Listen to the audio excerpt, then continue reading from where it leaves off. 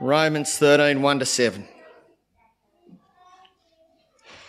Everyone must submit to the governing authorities, for there is no authority except from God, and those that exist are instituted by God. So then the one who resists the authority is opposing God's command, and those who oppose it will bring judgment on themselves. For rulers are not a terror to good conduct, but to bad. Do you want to be unafraid of the authority? Do good, and you'll have its approval. For government is God's servant to you for good. But if you do wrong, be afraid, because it does not carry the sword for no reason. For government is God's servant, an avenger that brings wrath on the one who does wrong. Therefore you must submit, not only because of wrath, but also because of your conscience. And for this reason you pay taxes, since the authorities are God's public servants, continually attending to these tasks. Pay your obligations to everyone. Taxes to those you owe taxes, tolls to those you owe tolls, respect to those you owe respect, and honour to those you owe honour. This is the word of the Lord. Thanks be to God. There's a sermon outline there. It's fairly fulsome on the inside of the newsletter. Household questions on the top right. The Bible studies that were handed out at the door. Looking forward to the next sermon series, which Ben will kick off next week. Real Jesus, that'll go for 5 weeks. If you don't catch everything in the sermon, give thanks to God for technology and the ability of those who can use it, because the sermon will be uploaded probably by tomorrow evening and you can listen to it again. But there will be an opportunity, God willing, for question time at the end. There are 5 major conflicts or wars in the world at the moment that have caused 10,000 or more deaths in the last 12 months. Those wars range from Asia to Africa up to Europe. There are countless other ethnic, internal, civil war conflicts that are causing thousands of deaths daily and uncounted suffering. There are 3 major famines in the world at the moment, and there are places of significant natural disaster throughout the world, not least on our east coast. In England, the Prime Minister has been charged for breaking lockdown laws with private parties. In Russia, there are new laws restricting freedom of speech and which books are allowed to be sold. In China, whole cities are being shut down and whole ethnic populations are under surveillance, even with cameras on their doorways. That's a snapshot of what's happening in the world at the moment. In Australia, we're coming up to a federal election, and I only chose this topic last October, so don't worry about that. As we look at the federal election, the media says one possible leader is on the nose, the other possible leader nobody knows. Our states have dealt with COVID in different ways and largely in competition. Minor parties are proliferating, and they see an opportunity to take advantage of political tiredness and cynicism. If you haven't noticed, living costs are rising. Fuel costs are greater than most of us have experienced. House prices are spiralling. And then there's all the debate about gender fluidity, the nature of marriage, the place of ethnic groups, what to do with remote Indigenous communities, and the nature of start of life and end of life decisions. All that is in a nation where 20% of the households earn 48% of the income, and the bottom 20% of the households earn 4% of the income. And yet we sit here today, we've enjoyed a great show, we've got freedom to read our Bibles, we can meet like this, and we're going to change government with a ballot and not a bullet. Wherever you look, the state of our world is both beautiful and broken, isn't it? It's dazzling and it's puzzling. It's delightful and it's incredibly distressing. We live in a world where politics, money, ethics, and numerous other issues intersect in a way that incredibly confront us and mightily confuse us. So how are we going to live as God's people? That's the topic over this sermon series. Let's pray. Our Father, thanks for this world. It is broken. It's your world, and we broke it. We sit under your judgment in this world. We know that in Romans chapter 1. But there is so much that's beautiful. Sunrises, rain, community. Our Father, as we live as your people in this world, which is so confronting, confusing, and beautiful at the same time, help us to hear your word. Please apply it to us by your mercy. Amen. Romans chapter 12, 1-2. Therefore, brothers, by the mercies of God, I urge you to present your bodies as a living sacrifice, holy and pleasing to God. This is your spiritual worship. Do not be conformed to this age, but be transformed by the renewing of your mind, so that you may discern what is the good, pleasing, and perfect will of God. That's a very clear statement from God about how to live in such a world. They're two of my favourite verses in the Bible. And at the heart of them are God's mercies. When you look at the book of Romans, that's really a summary of chapters 1 to 11. God's mercy. Here's God's mercy in simple terms. God loves his broken world. So he sent his one boy, Jesus Christ, to live the life we couldn't live. So he would die the death we deserved and rise victorious, showing that our sin had been paid for and that we could be reconciled to God. That's God's mercy. It's God's grace. What God gives to people who say, I'm God and you're not, God gives to them because he loves them what they don't deserve and says, you can be my mob and trust in Jesus. And because of God's mercies, Galatians 5, we're completely transformed. Ephesians 2, we're forgiven and saved. Philippians 3:20, we're given citizenship in God's kingdom. Ephesians 2:15, we're made a new people. Colossians 1, we're given a new postcode. Colossians 3, we're remade in the image of God and our life is hidden with him. Jeremiah 31, we've got brand new hearts. 1 Peter 2, we're God's mob. Because of God's mercy in Jesus Christ. And so God's mob give God what he deserves. Did you notice that in Romans 12? Present your bodies as a living sacrifice, holy and pleasing to God. This is your logical worship. Give to God what he deserves. The life he has granted you. And so the life of God's people is completely shaped by this thing called God's mercy, by a king who sits on the throne, by the new citizenship they've given. Their minds are changed, their hearts are new, and in this world, they are a completely distinctive community. That's how you live in this world, in a world that's so confusing, completely changed by God's grace. So in this 3-part sermon series, we're going to look at what that looks like in the nitty-gritty. Christ and crown, that's today. Jesus and politics. Then we're going to look at Christ and cash. What do Christians think about money? And then we're going to look at Christ and conscience. How are we going to make ethical decisions in life? The sermon series is going to be scattered throughout the term because of the way the term is structured. And the Bible studies will be handed out the week before. But the foundation is Romans 12, 1-2. And so you'll see everywhere while we're doing it, and the Bible study handed out last week, that's our memory verse. Romans 12, 1-2. Let me tell you, you can learn it. I learned it in 1993. 1993 on my first ever beach mission.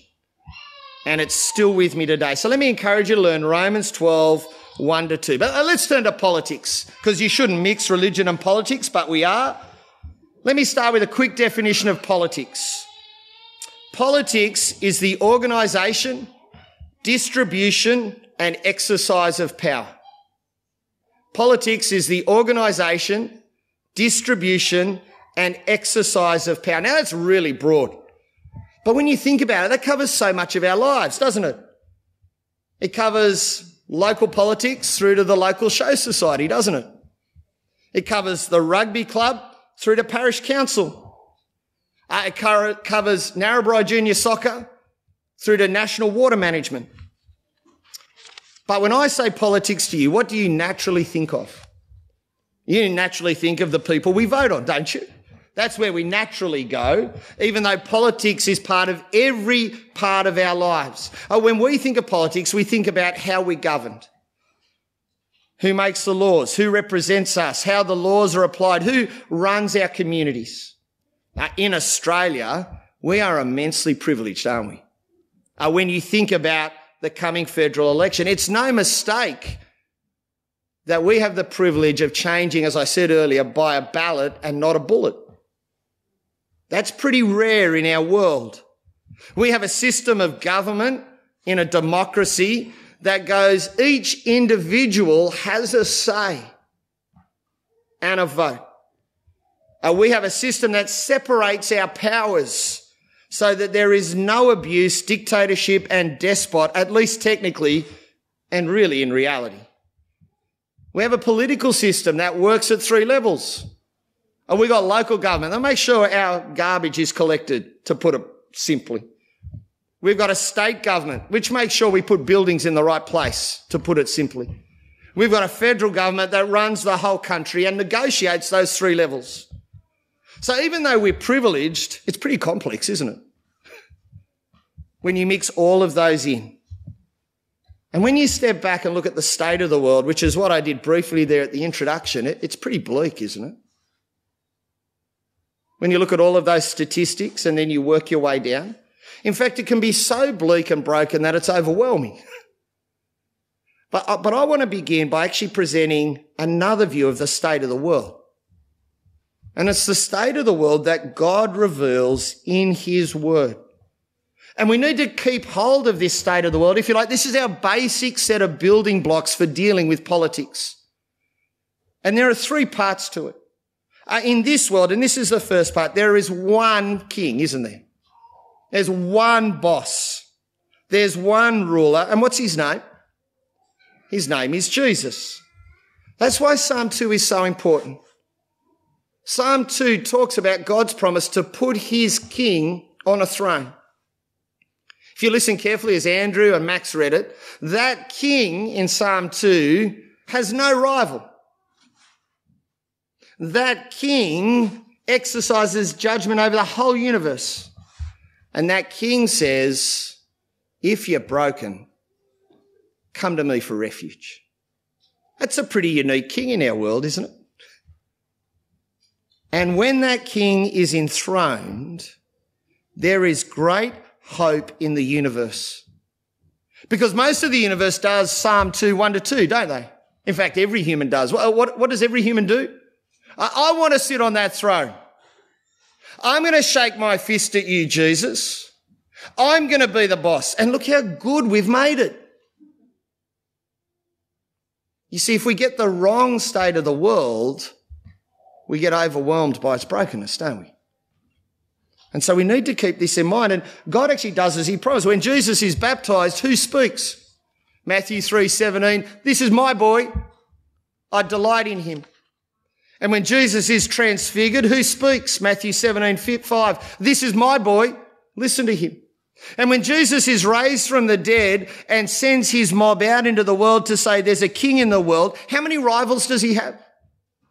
All authority in heaven and on earth has been given to me. Therefore, go and make disciples of every nation, and I'll be with you until the end of the age. There's one king. His name is Jesus. He has no rival, and he gives refuge to those who are broken. Well, if he's the king, and this is our second building block, if he's the king, then how do we deal with him? How do we respond to him? Well, it's a question that came up in that second reading in Matthew 22. Jesus is in the last week of his life. He's in the temple in his house, remember that? And the religious authorities attack him. If you've got your Bibles there, open it up, page 877. And as they attack Jesus, they organise themselves in different coalitions. Pharisees and Herodians come to question Jesus in Matthew 22, verse 15. It's the religious and political elite. They attack him in his own palace. And when they come, verse 17, is it lawful to pay taxes to Caesar or not? Don't tell me you haven't asked that question. Jesus knows their motives. Their motives are malicious. He acknowledges them. He says, you're a bunch of actors. And then he asks them a very simple question in verse 20. Whose image and inscription is this, as he holds up a coin? A really important question. Because the word image is used in which part of the Bible first? Genesis chapter 1, verse 26. Let us make man in our image, male and female, let us create them. Well, the image on the coin is whose image? It's Caesar's. And Jesus gives that memorable answer, verse 21. Therefore, give back to Caesar what is Caesar's and to God the things that are God's. Caesar's image is on little metal discs, so give them back to him. God's image is on us. So how do you deal with the king? Give him what he deserves. Give him what bears his image. Give him yourself. And in a world where Jesus is the one king, that king actually lived, died, and rose so that we could be made right to give ourselves back to him. He actually purifies the currency of his kingdom so that these things that bear the image of Jesus are actually finally acceptable to him. And it's undeserving, and they can go back to him. There are some who won't do that. We've met them in Psalm 2, verses 1 and 2, haven't we? And that king will crush them in the end. They will be destroyed. Jesus reveals his deep and right concern for the world he made. And his concern isn't for little metal discs. His concern is for human beings who are made in his image. Let Caesar trade in metal discs. God deals in humans. And we need to keep that straight. So there's our first two building blocks. There's a king, and he deserves us. If that's the case, what's our third building block? Because you've got to get the messaging straight. One of the things you'll notice in the federal election campaign in the media is all the debate about the message. Getting the message straight, keeping it simple. The message of God's King is incredibly simple. Turn with me to Acts chapter 4, verses 13 to 22. Matthew, Mark, Luke, John, Acts chapter 4. Acts chapter 4. Because God's people have always got to get this message straight. And the early disciples had it straight, and they were fearless about it. They've been going around telling people about this king, who he is and what he's done. Peter and John are told to stop doing that. And in Acts chapter 4, verse 20, what do they say? We are unable to stop speaking about what we've seen and heard. Let me be very clear. That's not a political statement. They're not talking to the political authorities. They're talking to the leaders of their church, so to speak. It's an all-of-life statement, which makes it much more important, doesn't it? And the message is clear. There is a king. His name is Jesus. He rules the world, and everyone needs to know. That's the political message of this king. And it's all of life in its compass. Here are the three building blocks for dealing with politics, the state of the world, if you like. Jesus is king. Every human must deal with that truth by giving back to him what he deserves, and the whole world needs to know it. Well, that's the state of the world we know. That's not much help when it comes to May 21, is it, really? Thank you for telling us that, Bernard. That's not really going to help me as I deal with politics.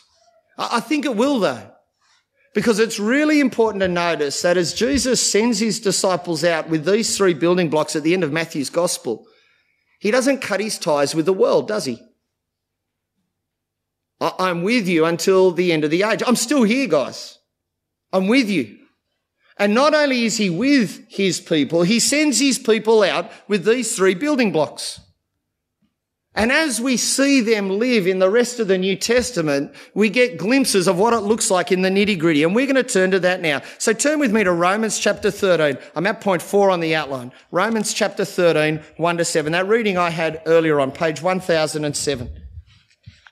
As we deal with the nitty-gritty in the world, we've got to notice that God has a very clear design. Listen to verse 1. Everyone must submit to the governing authorities, for there is no authority except from God, and those that exist are instituted by God. God establishes every political authority. God has a very clear design for them. I want you to look at verse 3. For rulers are not a terror to good conduct, but to bad. Do you want to be unafraid of the authority? Do good, you'll have its approval. For government is God's servant to you for good. But if you do wrong, be afraid, because it does not carry the sword for no reason. For government is God's servant, an avenger that brings wrath on the one who does wrong. Government is God's servant. Did you notice that repeated twice? It has very clear limits. It has no eternal authority. In Romans 13, 1-7, you need to notice that governments are temporary.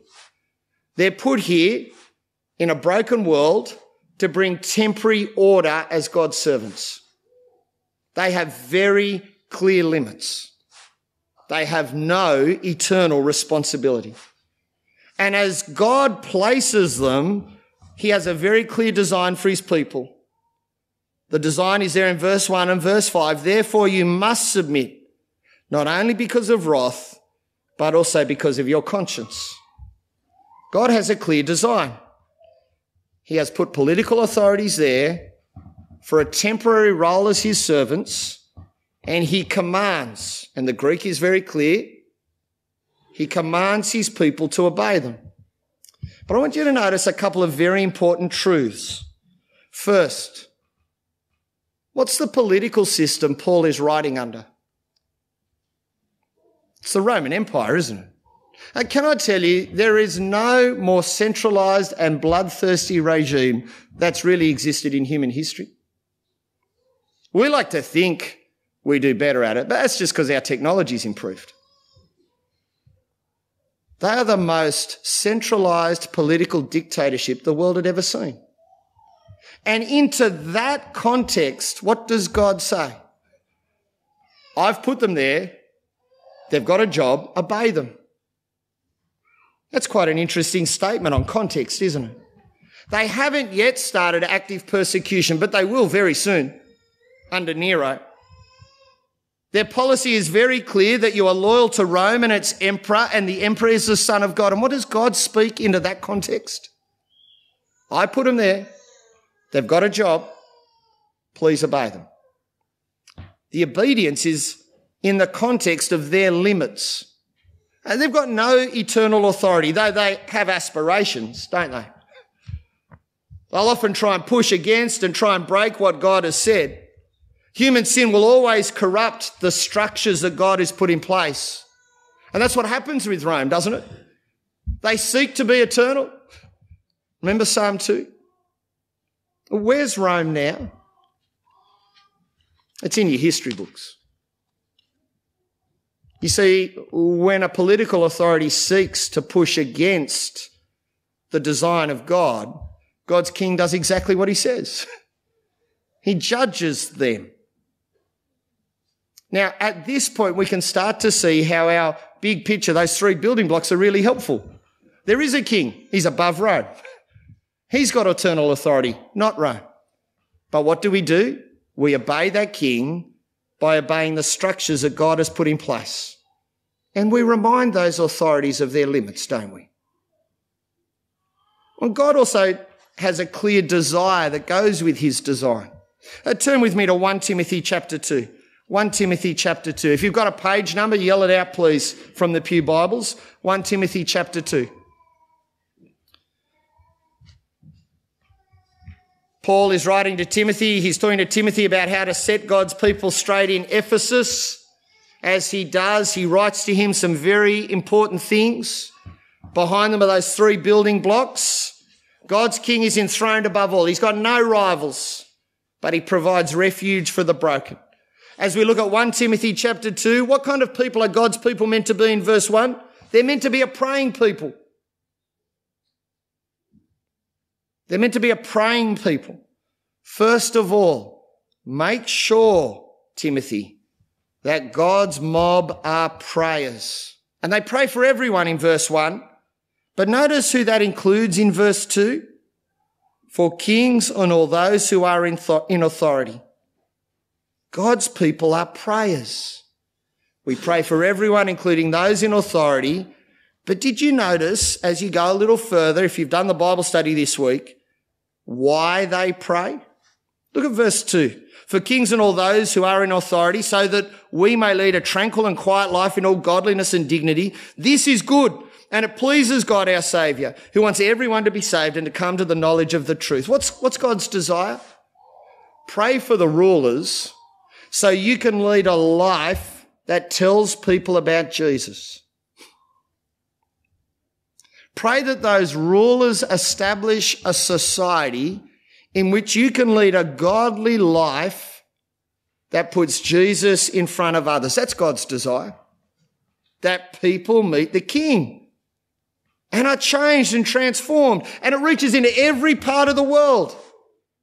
There's no limits for where those prayers go. The desire of God is for people to meet his King. The desire for God here is not for democracy or monarchy or dictatorship.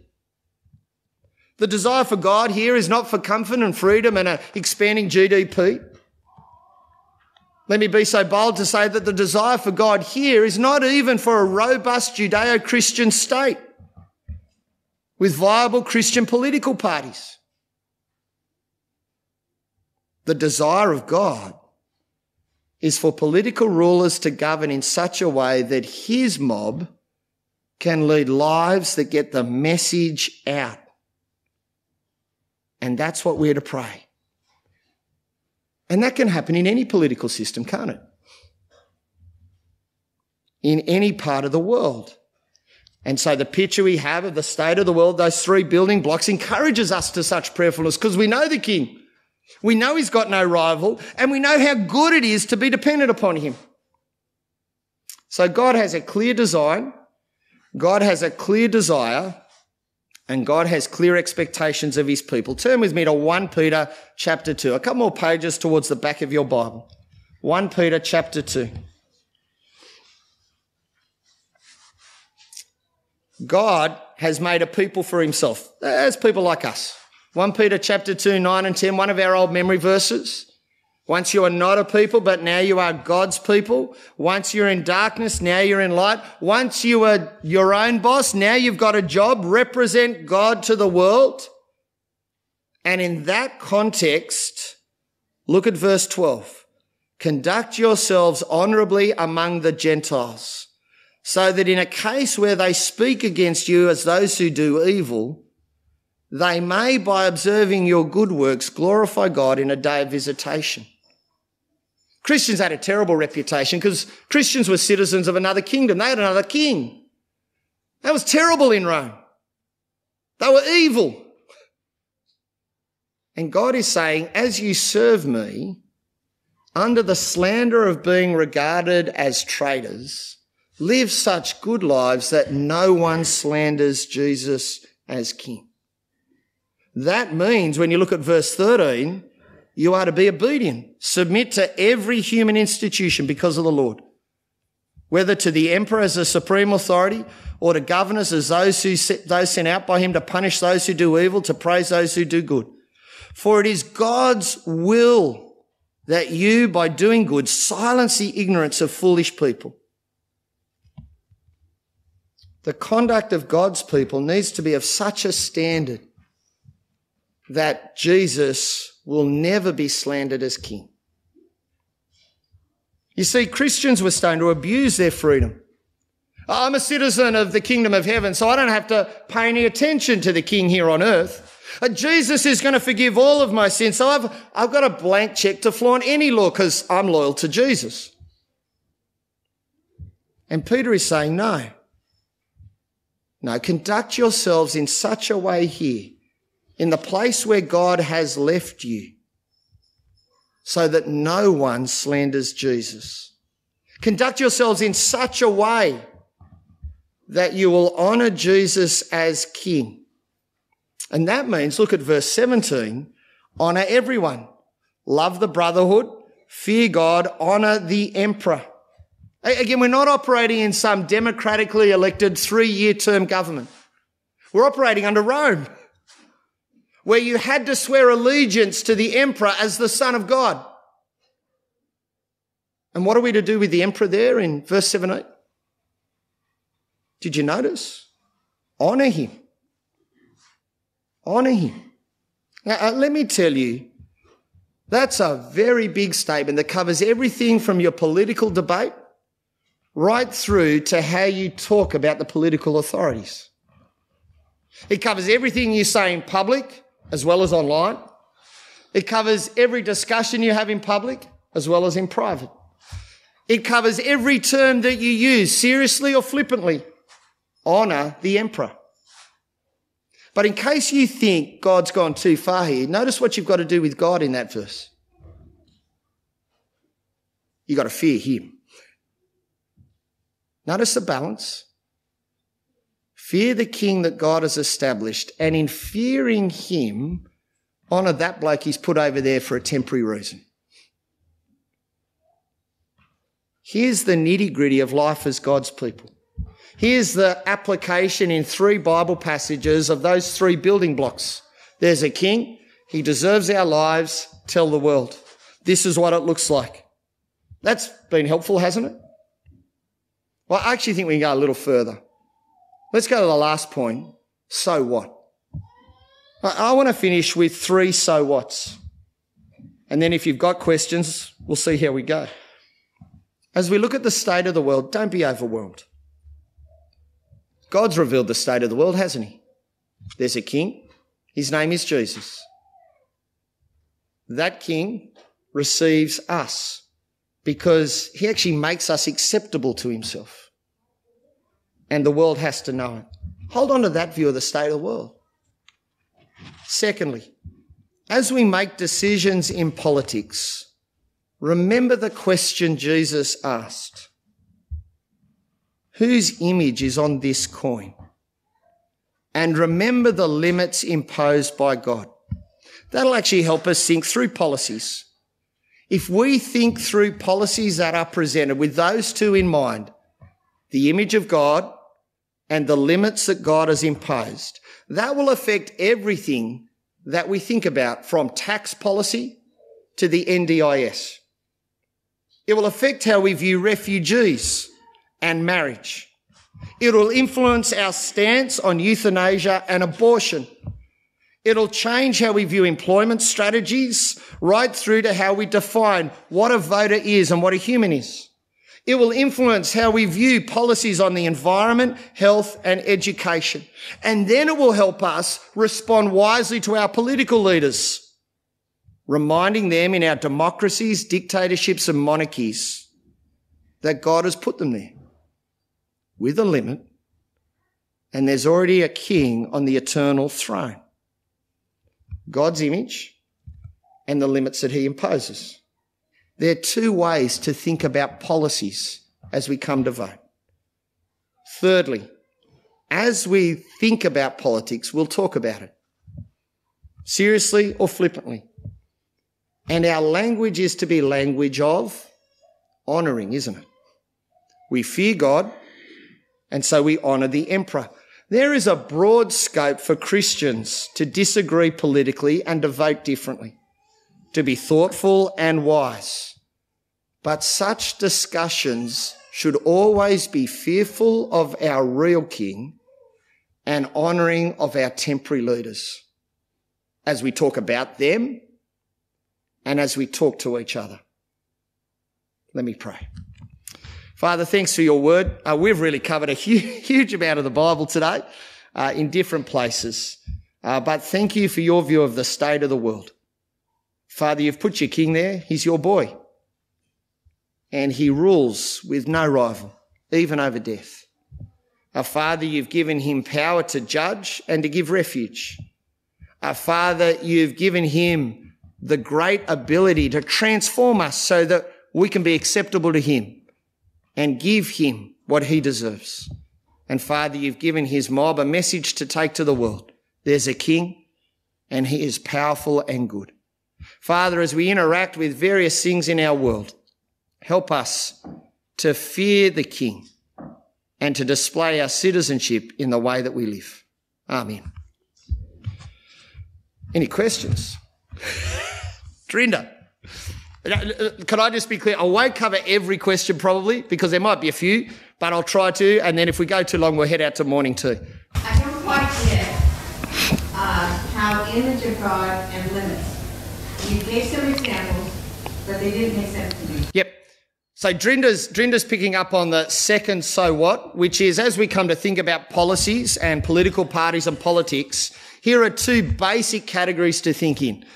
How does this affect the image of God in our world? Basically, how does it affect humans?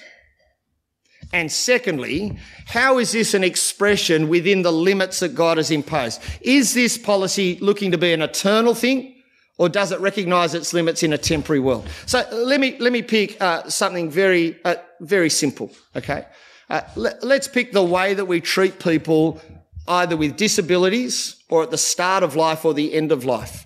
First question we've got to ask is, how is this policy upholding the image of God in the world? Because that's what God's interested in, isn't it? The image of God.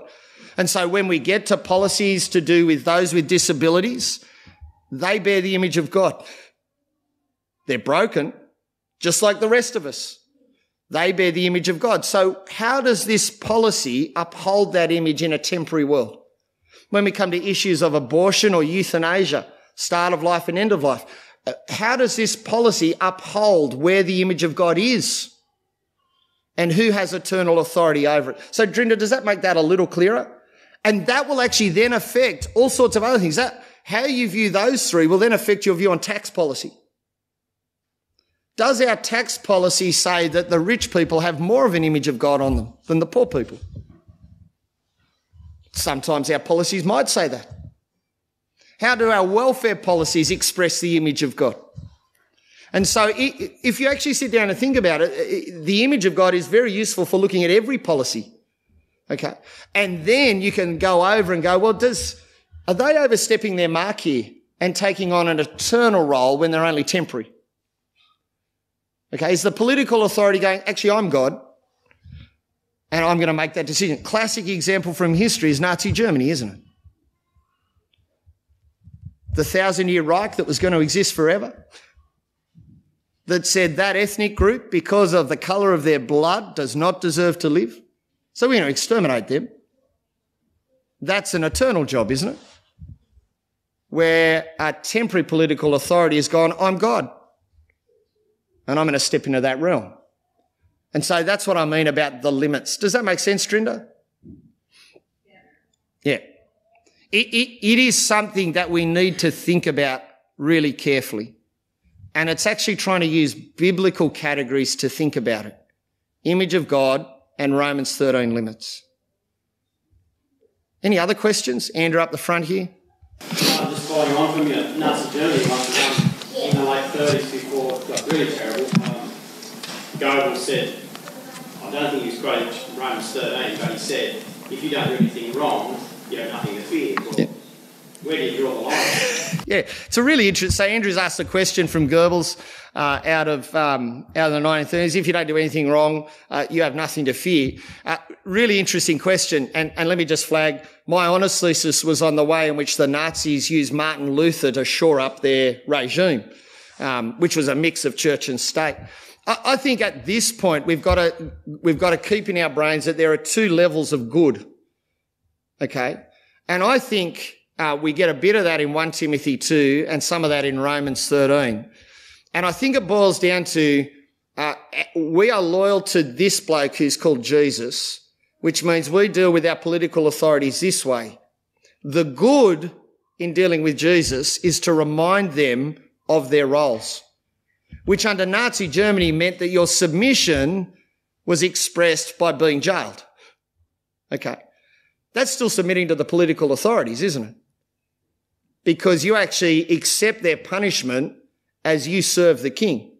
And so I think that would be the pattern that I would use as we navigate those two levels of good. The government will say this is good, and we'll go, no, hang on, you're overstepping the mark.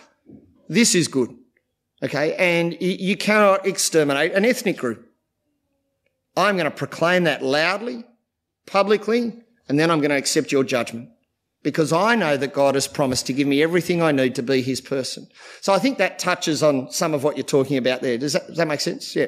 I think a great example today are Christians on the Thai-Burma border and Christians in China, where Christians in China will meet to read the Bible and then will be sent to reprogramming camps and then come out again and keep meeting to read the Bible and then go to the programming camps. And I just think they're marvellous. I still remember there's an author who wrote a book called Radical, and he talked about going to a house church in China. This is off script. A house church in China, and that the church met in a room, closed doors, closed windows, security. At the end of the meeting, it was all conducted in complete darkness. At the end of the meeting, as they left, he noticed that the floor was wet. He said, oh, why is the floor wet? That's the tears of the saints as they met. No, that's good. And then some of them were reprogrammed.